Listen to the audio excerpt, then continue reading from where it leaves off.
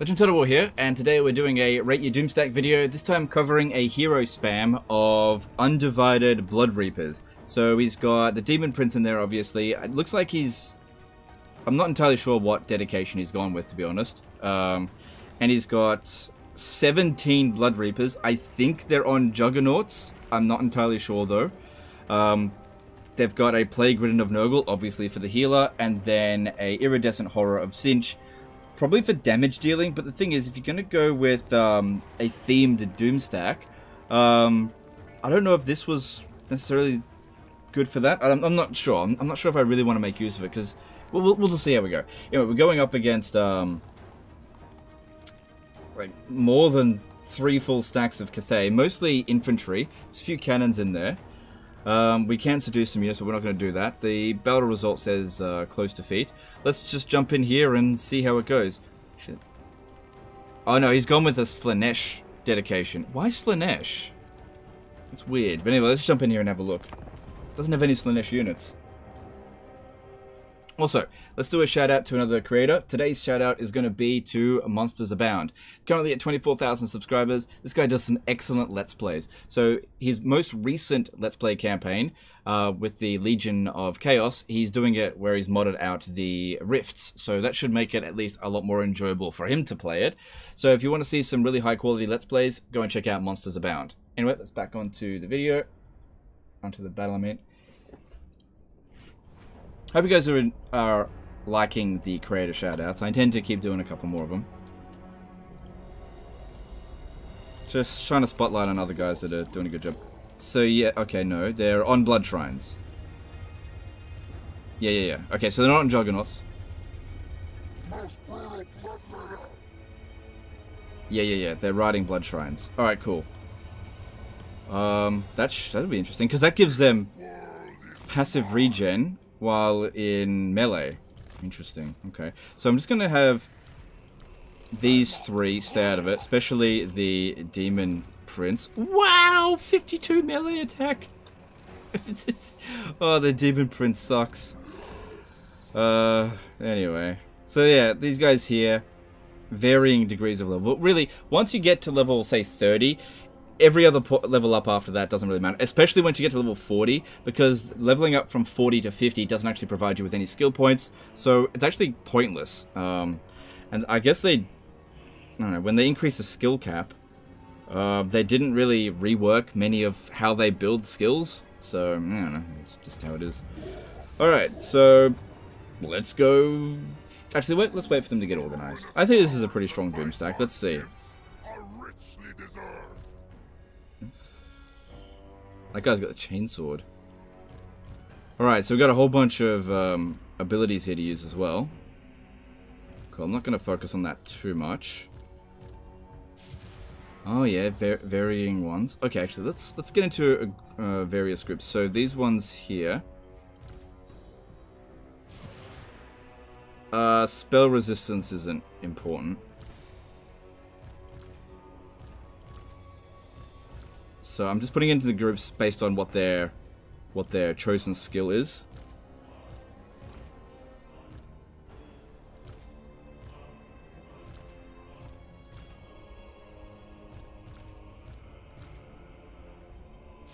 Yeah, the spell resistance one isn't that good. I'm glad you didn't put too many with that.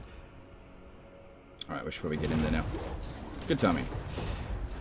Alright, so yeah, Control Group 1 is the Locus of Wrath. We don't want to pop it down all at the same time, it doesn't stack. And this one in Control Group 2, Locus of Fury. So you want to be popping them down at the same time, but not all of them at the same time. And then you've got this one over here with Spell Resistance, which Spell Resistance now is not very useful compared to what Magic Resistance used to be.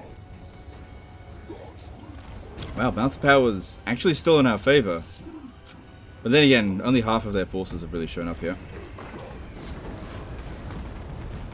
Speed of 75 makes them faster than regular Blood Shrines. I'll send in the healer if I absolutely need to, but once they get in there, they should do just fine. The problem here is just the cannon shooting at us. I'm not going to summon any of these. Oh, hang on. What the hell? You can't get both of those. How'd you... How'd you do that? Because in order to get someone from beyond, you have to dedicate to Chaos Undivided. In order to get someone from beyond Demonettes, you have to... That's interesting.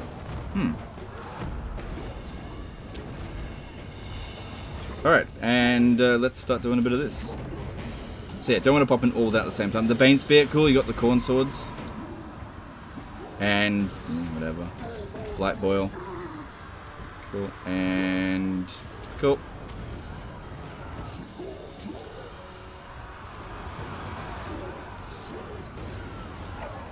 Now, this kind of Doomstack wouldn't be that difficult to make because you can increase the capacity of Blood Reapers at a tier 3 Khorne dedicated settlement, so you wouldn't need that many to get this going. And I don't think they're making any benefit for the dedication.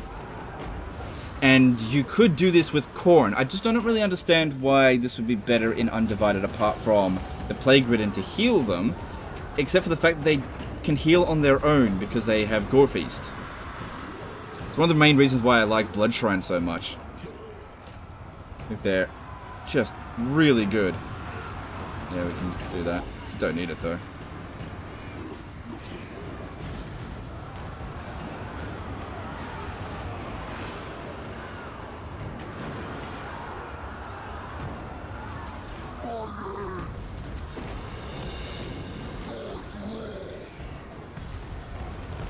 Cool. Giving them really good weapon strength.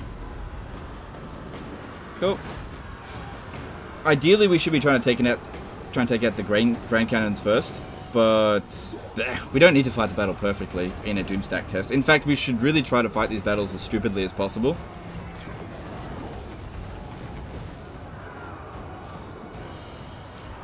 Because, like, an idiot-proof army gets high points. I guess the big problem that I've got with this situation is I don't know how enjoyable you guys find hero spam Doomstacks. So leave some feedback in the comments. Let me know whether you prefer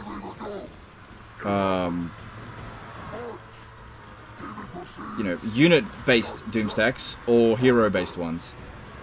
Because obviously hero spams have always been very powerful. Just about every combination of hero spams is close to 10 out of 10. With some exceptions, obviously. Like, I don't think you could do a Cathay hero spam. That wouldn't work.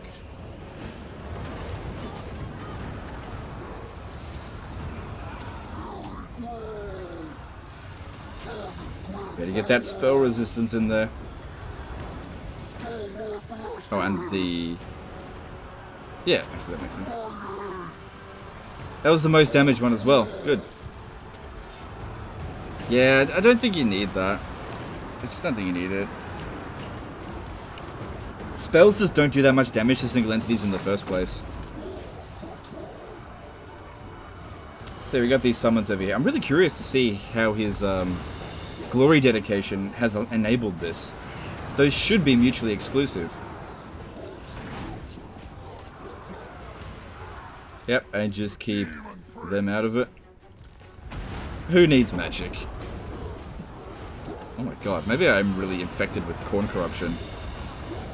Imagine me saying, who needs magic in Warhammer 2? In Warhammer 2, I would, like, take off a full point if you didn't have a wizard in your army. I mean, he's got 2 wizards in the army. 3... yeah, 2 wizards in the army.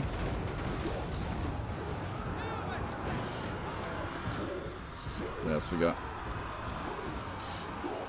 Yeah, don't need that.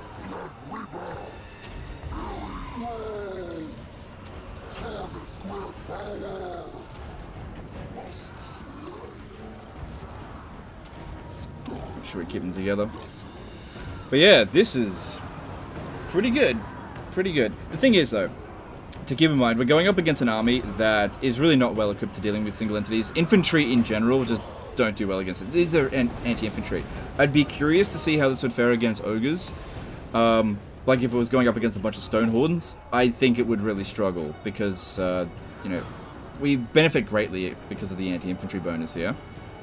I still think that it can handle it, for sure, but this is very much an anti-infantry army, and we're going up against primarily infantry. See, what I liked about the previous Doomstack that we raided is that he went up against an army that we weren't good against. and it still managed to, you know, do pretty well.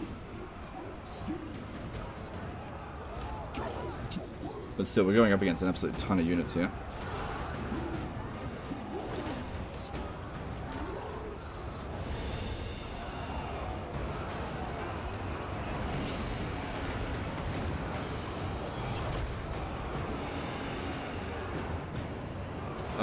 Okay, the fire rain rockets will do more damage to their own troops than to us, so let's go get rid of them. Problem with taking them out, though, is that will cause them to take so much balance of power loss that it's going to get them an early army losses. Like, they're going to get early army losses anyway. I think they're shooting at us a little bit. How dare you? Just leave them out of it. In fact, just leave. Don't need them. Just leave. I don't think it's bad to have the iridescent horror in there, but I definitely don't think we needed it in this battle. And we definitely don't need fucking Daniel.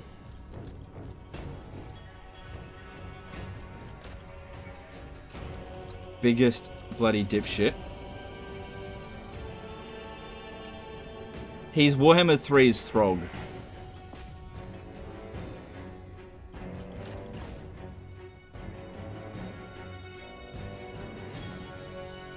I don't even need to use our abilities.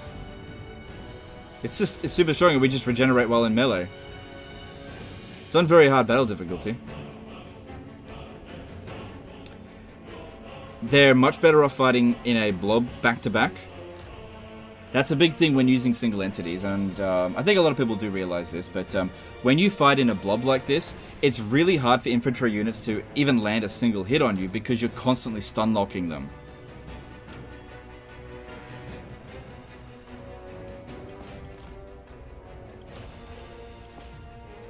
I don't really want to just kick them off the battlefield as soon as they get in here. Give them something of a chance.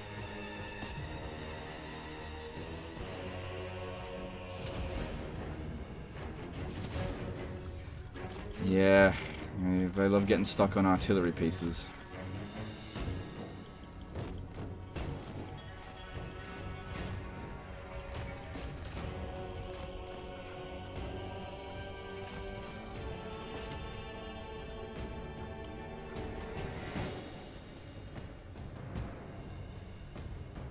Cool. Yeah, this is so easy.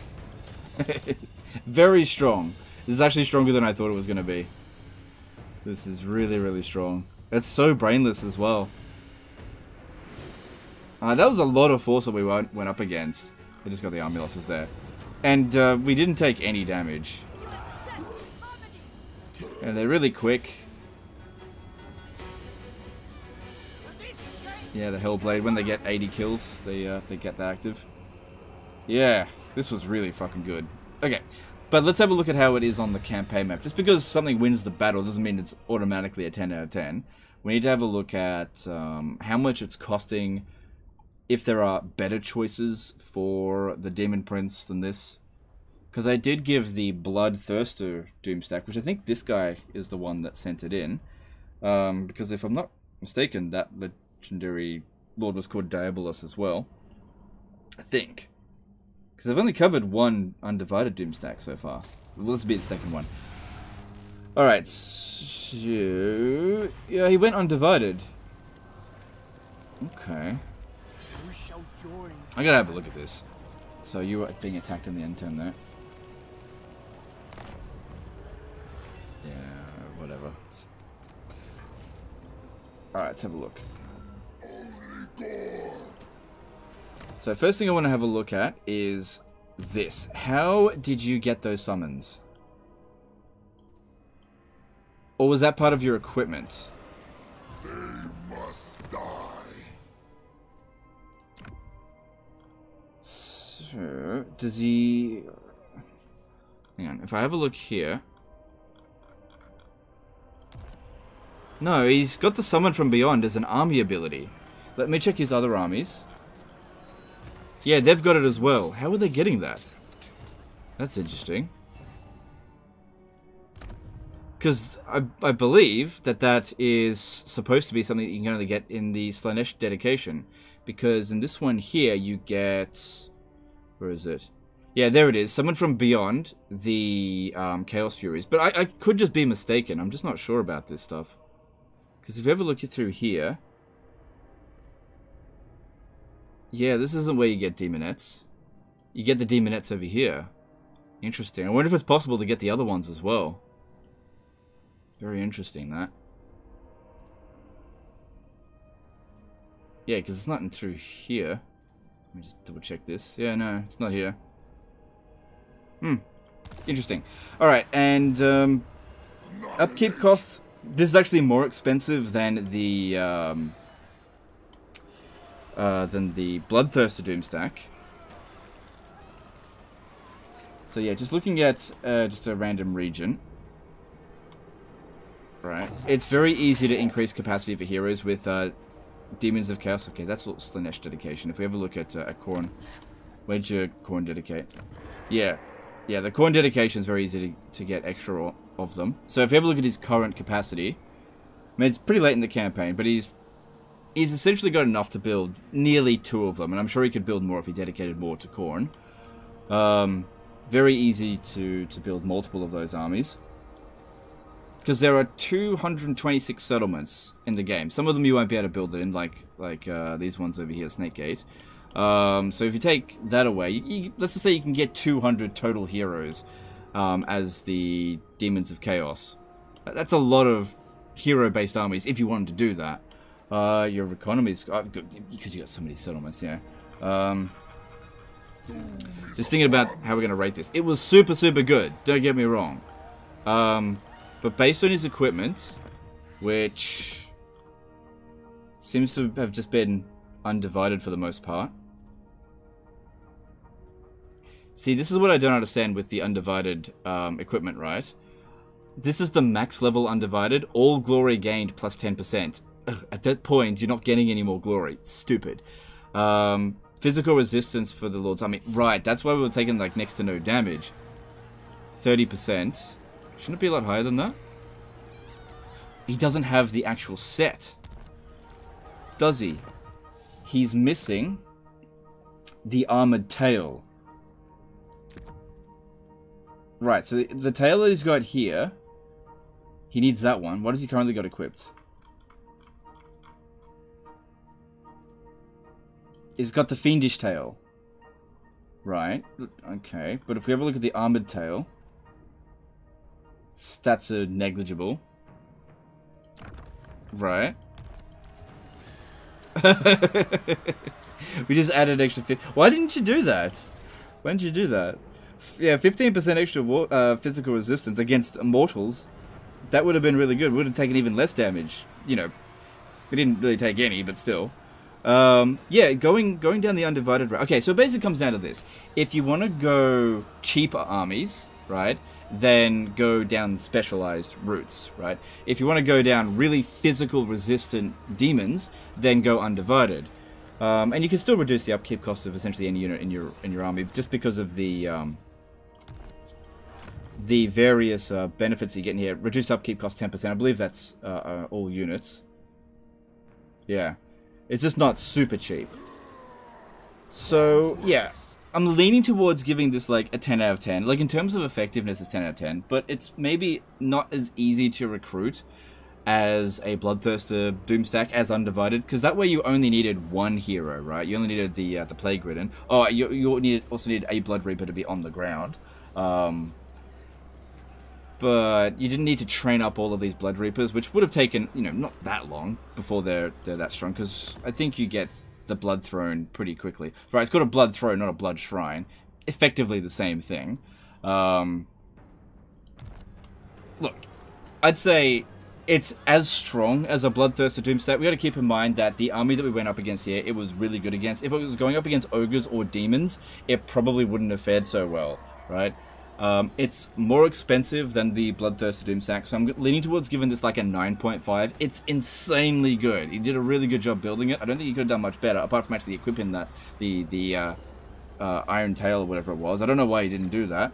But yeah, really good. I'd probably rate this 9.5 out of 10. The thing is, with Chaos Undivided, you could do any spams of the heroes, and I think it would be really good. If you want to spam Iridescent Horrors, that could... Actually, no. Spamming Iridescent Horrors may not be that good, unless you put in a Nurgle Plague Ridden with Death Magic, because you want to get use of the Unlimited Winds of Magic.